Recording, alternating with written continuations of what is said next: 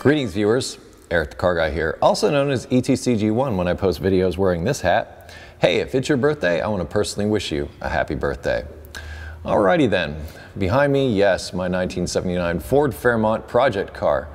And we have certainly made a lot of progress. In fact, it is the morning after I finished putting the front suspension together in the car, and now I'm able to roll it around the shop, which is pretty cool. As I've said in other videos, I'm loving this project. I'm having fun with it. I'm re-engineering, I'm fabricating, my welding is getting better. Flippin' love it.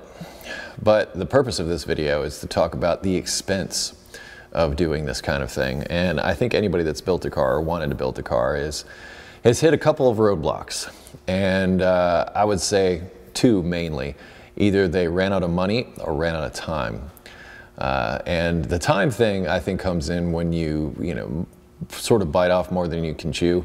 I think you get it in the shop or the garage or whatever, and you start tearing everything apart, and next thing you know, you got a garage full of parts and something that's all torn down, and you're kind of depressed because you realize it's a lot more work than you thought it would be, and there's a lot more rust or damage than you thought there was, and it sort of takes the wind out of your sails. Well, then there's the money side of things, which is what I want to talk about here. These things nickel and dime you to death. Now, front suspension, here's an example. Actually, it's not an example of what cost me money, but okay, so I saved a lot of money.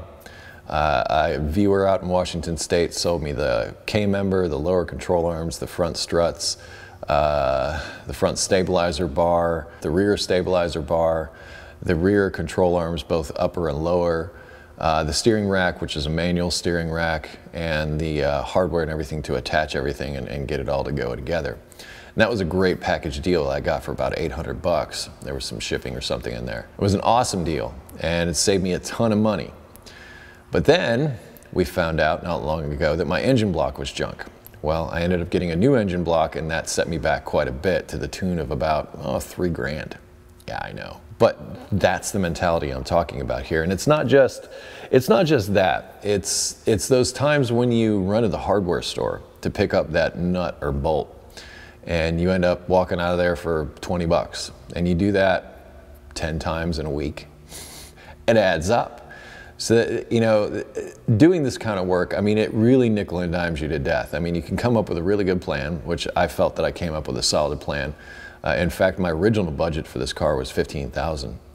I think at this point I've at least reached that, or I'm gone over it, and that depends on how you calculate it, because if you want to count my parts car, my '82 Mustang, as part of that parts cost, which I've actually gotten a lot of parts off of that. So ways to save money: having a parts car, that was super helpful.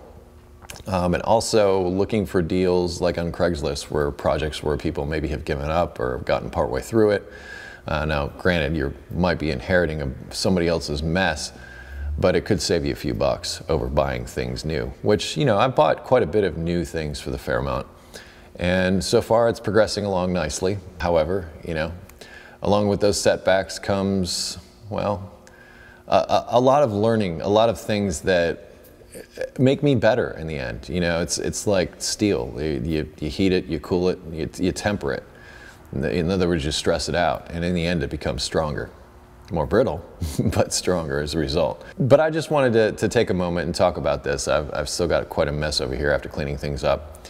And you know what? I might just give you an update video as far as where the Fairmont is now, because I've been fitting things and getting things ready. The engine is still at Calvinator Engines, and we're trying to coordinate a day where we can put it on a dynamometer and tune it and find out what kind of power it makes. So we need to sort that out. Transmission's done, as you know. Rear end is done, as you know. But now I'm doing a lot of those little things that take up the time and send me to the hardware store a bunch, which got me to thinking about hot rods nickel and diming you to death. And I'm sure that anybody that's had a project, whether it's a car, truck, bike, doesn't matter.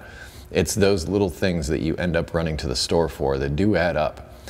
So yeah, you have your big expenses like your engines that I talked about earlier, or redoing the suspension or the tires, the wheels. That can be a major expense for people. Yeah, at the end of the day, if you add up all those little things, and I think when this is all said and done, I'm gonna do a video about that very thing. I'm gonna do a video about the true cost of what the Fairmont ended up being. And obviously I have to wait till I'm done to find it out, but I am keeping track of all the expenses just for said video. Anyway, what are your experiences with hot rods, motorcycles, stuff that you built, trucks? Doesn't matter. Have they nickel and dimed you to death? Have you had this experience? Are you chomping at the bit to start your own project? Well, I can tell you right now, save up. Outside of that, you know, the comments down below are always welcome. Also, there'll be a link in the description to a discussion about this video, amongst other things. So links in the description in all my videos, so check there if you have additional questions.